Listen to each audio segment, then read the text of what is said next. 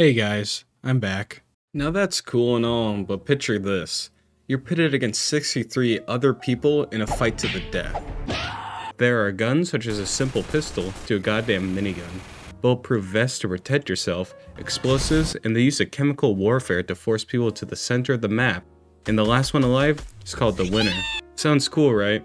Okay, just imagine everything I said, but everyone is wearing a fursuit, and all of those fursuits have clothing ranging from pretty normal to you having no social life.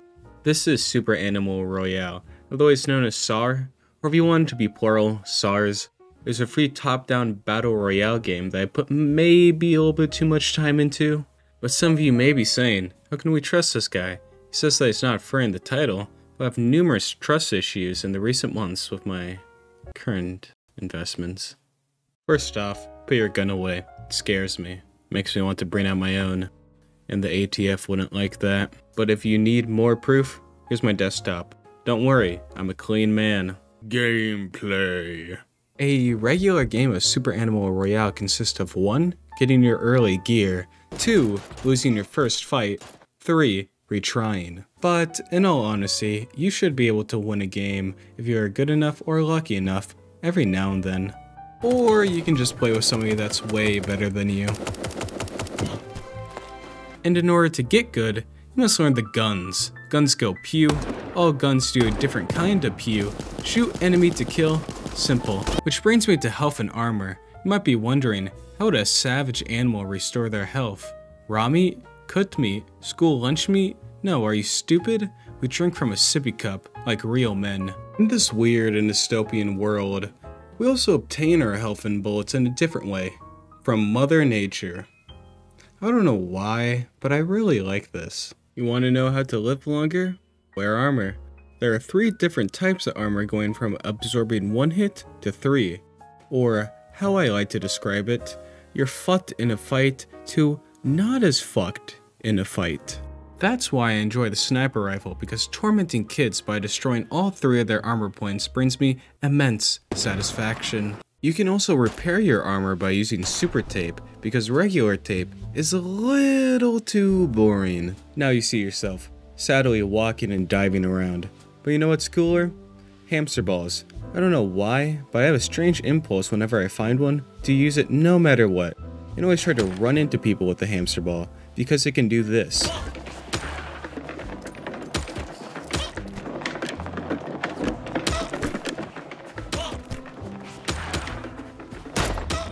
And there's another thing you can use for mobility, emus. To be honest, you can just put them down, at least in solos. Because in duos, if you have 2 people on an emu, the second person can whip it to make it run faster for a short period of time. Which is definitely a feature. It's a little weird, but whoever developed that should get a rate. Power-ups are also very useful, as they give you additional advantages.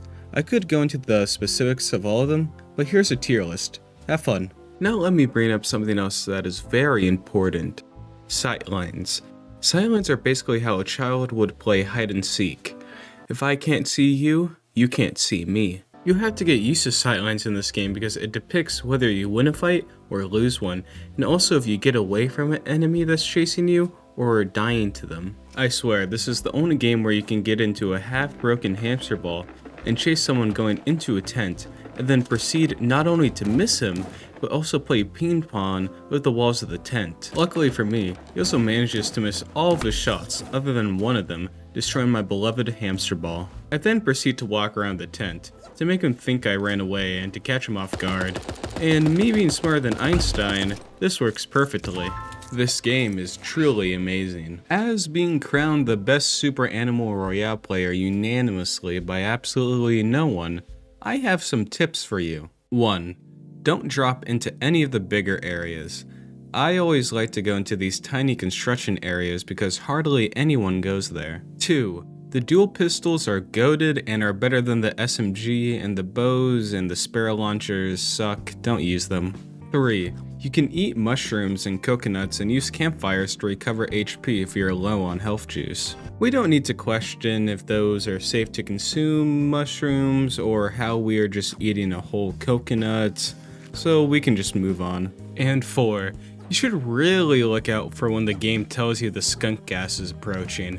I know this may seem obvious, but I can't tell you the amount of times I've just been chilling, and then I see out of the corner of my eye a huge wall of skunk gas zooming across the screen. There are also 2 extra game modes rather than just Battle Royale, those being Saw vs Rebellion, where it's 2 teams battling it across 3 separate control points.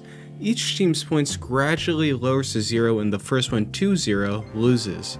Claiming control points helps speed up the lowering process of the other team's points. This game mode has 4 separate classes to choose from, and you get an upgraded version of that class for 1 life every 4 kills. If I'm being honest, I cannot comment on any other class rather than the sniper because I'm training to become the next American Sniper, but Furry edition. Wish me luck. And another thing, this game has either been a sweep for my team or a sweep from the other team. I don't know if my team just sucks around 50% of the time or if I suck around 50% of the time. I'll just say one thing. I'm trying to get my percentage up for multiple uses. And the other game mode, Infection, where there has been a horrific zombie chicken outbreak and you and your fellow survivors have to team up to hold off the zombie chickens long enough to be picked up and sent off to prison for multiple cases of being a furry. And yes, I did just make this video just to show this clip of me winning Infection as the last survivor. You're welcome. All in all, Super Animal Royale is a very fun game and is worth your time.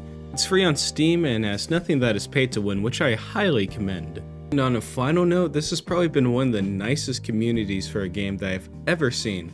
I don't think I've seen anyone toxic in this game within the 50+ hours I have played it, which is really impressive for an online competitive multiplayer game, which my friend doesn't exactly seem to understand. I give it a 4.5 fursuits out of 5. This game has a lot of stuff to see and explore, like I didn't even mention any of the little secrets you can find around the map, which adds a lot of character to the world. This game has fun gun mechanics, but fuck grenades, they're really fucking good, probably too good. I would nerf them. So that changes the score of 4.5 out of 5 to far more reasonable 0 out of 5. Thank you so much for watching, sub if you feel like it, see ya. Wait, you can drive this? Wait, hold on. Hamster balls and Fortnite stole from Super Animal Royale! No way! This is awesome! Somebody tell the devs of Super Animal Royale to fucking sue Fortnite